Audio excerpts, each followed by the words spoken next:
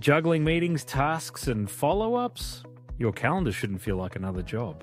By connecting Google Calendar to ChatGPT, you can turn your schedule into a smart assistant, one that helps you stay ahead, not just keep up. Here's how to connect your Google Calendar to ChatGPT's Connectors feature and explore real use cases. Open ChatGPT on the web, click your account name in the bottom right and open Settings from the menu. In Settings, select Connectors and then click Google Calendar.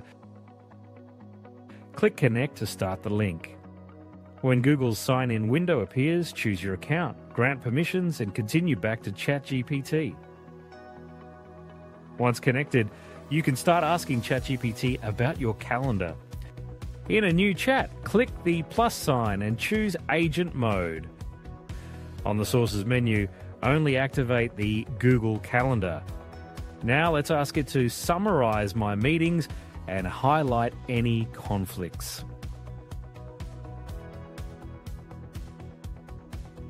Let's take it a step further by asking it to analyze my meetings this 2025. Create a pie chart of the types of meetings, then suggest how to improve it and have fewer meetings next year. This step takes a bit more time since it's analysing a year's worth of events. But after just 2-3 minutes, here is the result. Once your calendar's connected, level up your meetings by using Tactiq. Tactiq is a free Chrome extension that captures live transcripts and turns them into AI summaries and workflows while you work. You can also send your transcripts to Google Drive and connect Google Drive to ChatGPT for further data on your meetings.